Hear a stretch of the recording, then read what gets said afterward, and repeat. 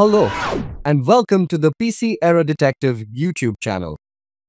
Today, we're going to tackle a common issue: how to fix Ethernet not working.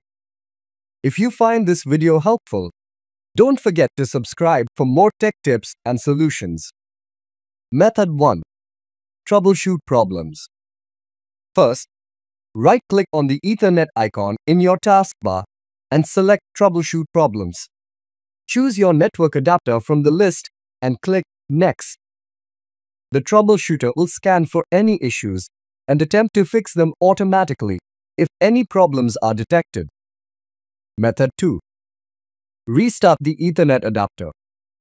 Right-click on the network icon in your taskbar and select Open Network and Internet Settings. Click on Change Adapter Options.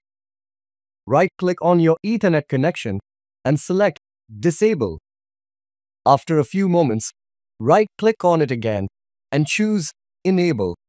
This process can often resolve connectivity issues. Method 3. Check IP address settings.